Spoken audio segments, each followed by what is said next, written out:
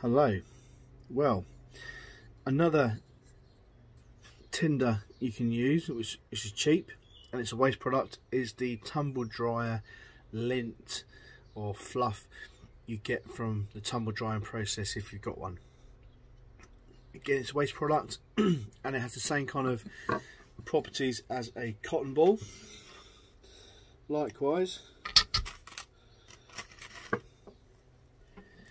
it takes a spark real easy. There you go, you can see that. And it'll burn for a reasonable amount of time. Again, enough to get you that bundle on top. You could add petroleum jelly to it to make it last a bit longer, like a cotton ball. But look, awesome. And the good thing is, it's a waste product. There's tons of it. It's readily available if you've got a tumble dryer. If not, go to a laundrette and see if they can give you theirs.